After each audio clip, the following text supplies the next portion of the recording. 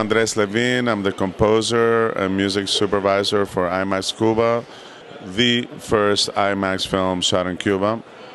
It's a real adventure through the island, covering architecture, dance, ballet, nature, and it's a really wonderful introduction to a wonderful culture and wonderful island. It's my first time in the Fort Lauderdale International Film Festival.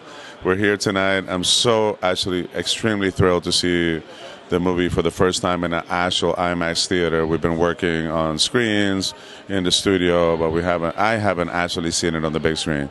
So I'm super excited to be here tonight.